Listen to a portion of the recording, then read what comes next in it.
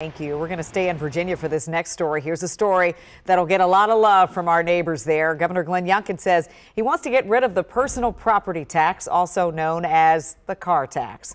He spoke about that issue this morning after unveiling his budget proposal for the upcoming year. It is by far the most hated tax, and it may be the most hated element of living in the Commonwealth of Virginia. I believe we would not eliminate the state subsidy of $950 million a year.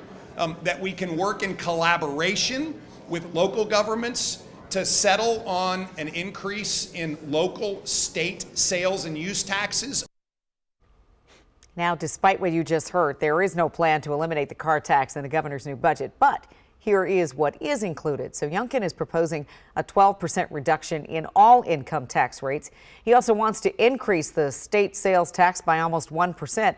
Additionally, that budget calls for more money for mental health and child care services.